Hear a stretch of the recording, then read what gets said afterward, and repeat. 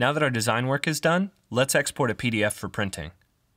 Choose File, Export, and then here we'll change the format to Adobe PDF Print.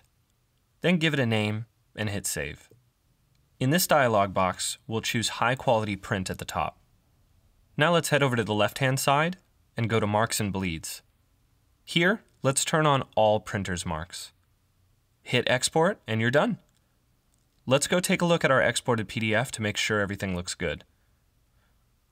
Looks great, and it's ready to send off to the printer.